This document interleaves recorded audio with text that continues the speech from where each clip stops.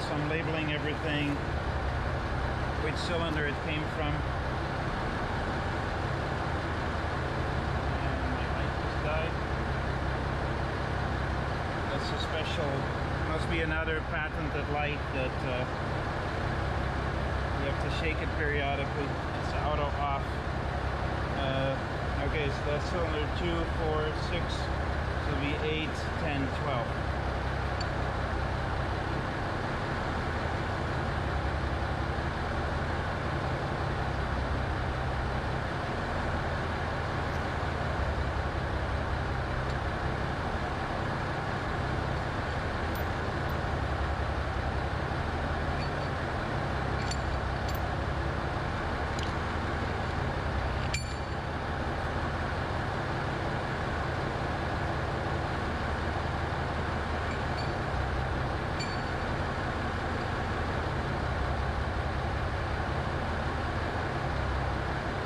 So now I can get to these bolts. Let me see if I can get my patented light back on.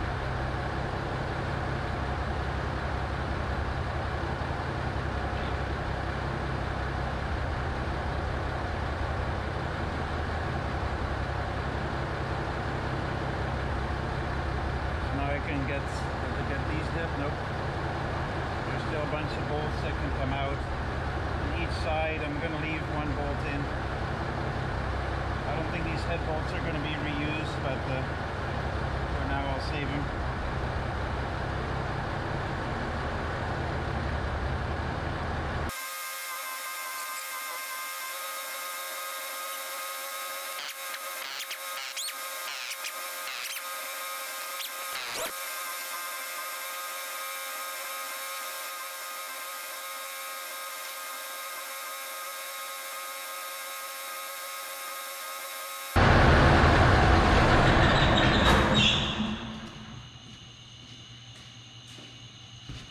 Alright, so I got most of the head bolts out. I'm leaving two, one on each side, half in. So I got more bolts to take out, but then when I do, at least, you know, I'm basically gonna lift up on the head and make sure that it comes free and then it doesn't end up on the floor or on my foot for that matter. So that's what the intake, I mean, inside of the exhaust manifold looks like. So it's not particularly glorious, I will say. It's trying to get some light in there. Let's see.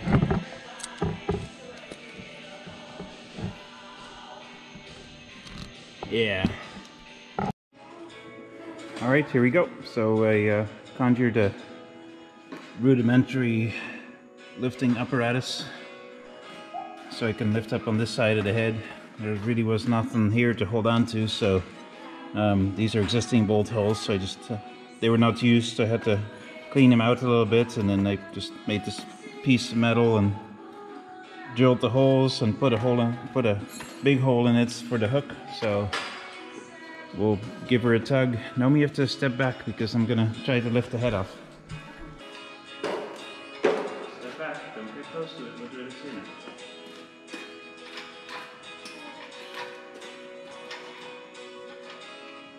Oh, here we go.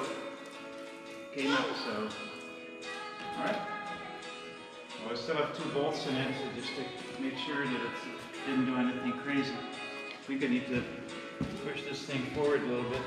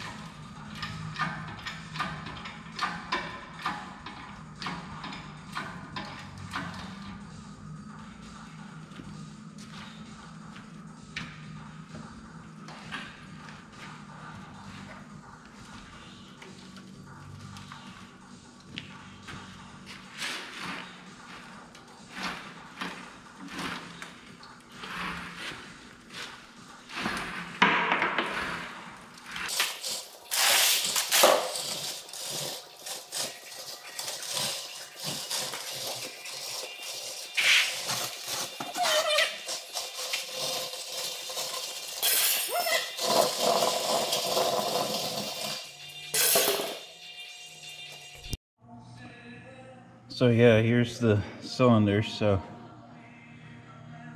it's gonna be a job getting that stuff out of there, you know.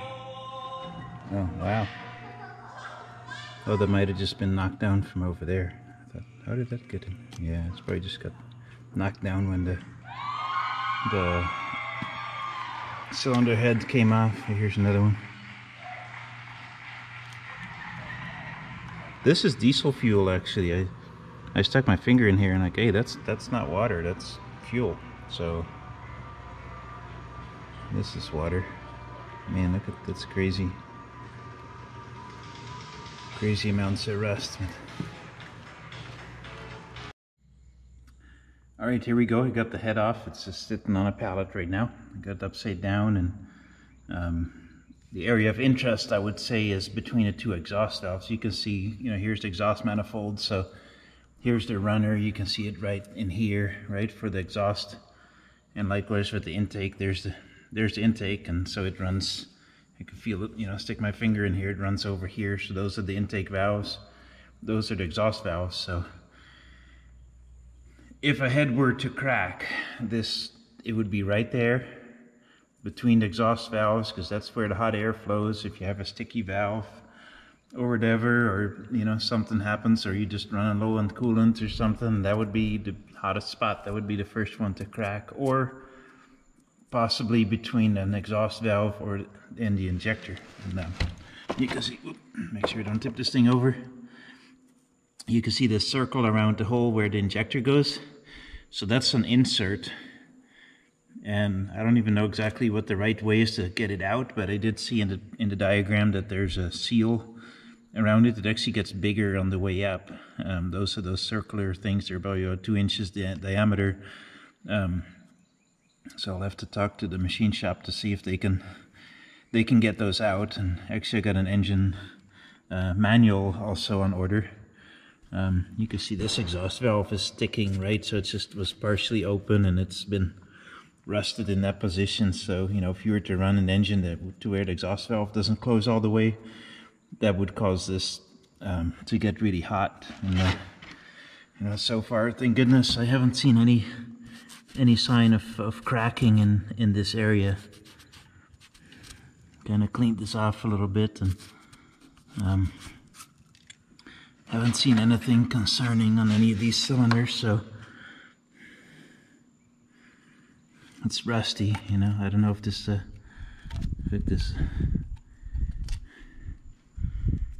don't know how big that hole is supposed to be. Might have to clean out that or replace those inserts. So the newer style head, this is the old style head. The newer style head from serial number 13,000 and up or something has, instead of these, what do you call it, package injectors? Or anyway, it has the, I forgot what they're called, cartridge injectors. It has the pencil injectors, which are thinner. They're only about that thick, and those allow for, you know, if the injector is smaller, then there's more metal in the head, and then so that makes the head stronger. So those are less prone to sticking. You can see up here how thick that insert thing is. All right, so here's the heads. Here's the heads off my 3412. So you see that the injectors have these plugs, and on the old heads, I think I don't know if 3412 or 3412A is any difference as far as I can tell. They're basically the same, but you see how these plugs are pretty big. They pretty much reach all the way to the valve, and so there's not a whole lot of material in the head in between these plugs and the valves, and so that's a bit of a weak point. And I talked to a couple of machine shops, and they said, you know, redoing these heads would probably be between $1,500 and $2,000 a piece. That's if they don't have any cracks or anything else, but just, you know, to redo all the valves and stems and all that stuff. And so then I found a set of 3412B heads for the same price. They're also, I paid $1,500 a piece, and you see these. The big difference is that the plug here is much smaller. and so you see how much space there is in between the plug and the valves, and so that's what makes this head stronger, so I can handle more boost and therefore more horsepower. The old heads, I'm just going to leave them for now, and my plan is to put these on. You know.